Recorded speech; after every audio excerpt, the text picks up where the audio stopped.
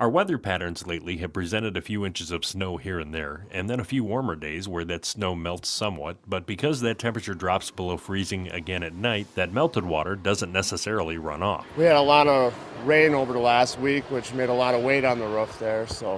And then a bunch of snow came down on top of it. So basically, we're trying to shovel the roofs off to get some of that weight off so they don't cave in.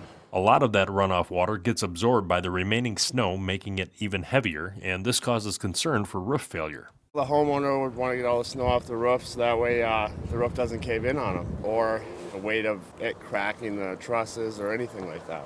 Just how much weight is on your roof?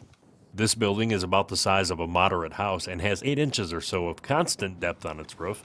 The removal crew here says it adds thousands of pounds for the structure to support. The snow's kind of heavy, so 30, 40 pounds for a scoop load, a couple hundred scoop loads. It adds up pretty fast. Before you know it, there's a lot of weight, Oftentimes, as weight accumulates on rooftops, the building itself will give telltale signs, but it's important to understand what those are and a better idea to address rooftop snow beforehand.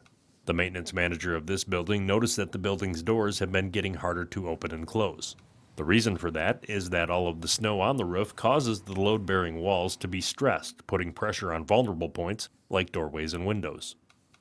Once Jeremy and Terry are finished here, those doorways will operate like normal again. The conditions out there, whether it's really wet, heavy snow or just depending on what the type of weather was for it, and that would make it whether it has to be done sooner or later. This crew stays pretty busy this time of year, moving from one rooftop to the next. Like to do a couple jobs a day if we can anyway.